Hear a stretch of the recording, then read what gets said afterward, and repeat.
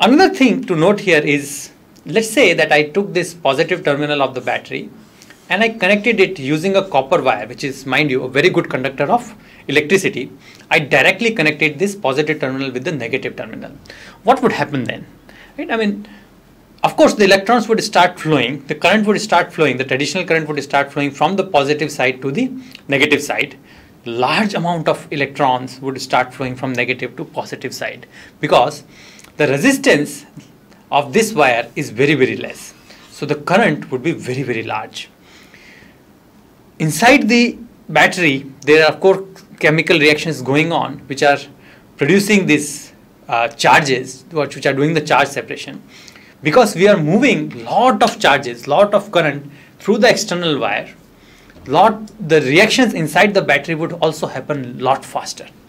And the battery would quickly exhaust. It will also heat up a little and it would quickly exhaust. So we should never connect the battery directly. We should always connect some kind, like a bulb or a resistance, okay, what we call a load, on the other side of the battery.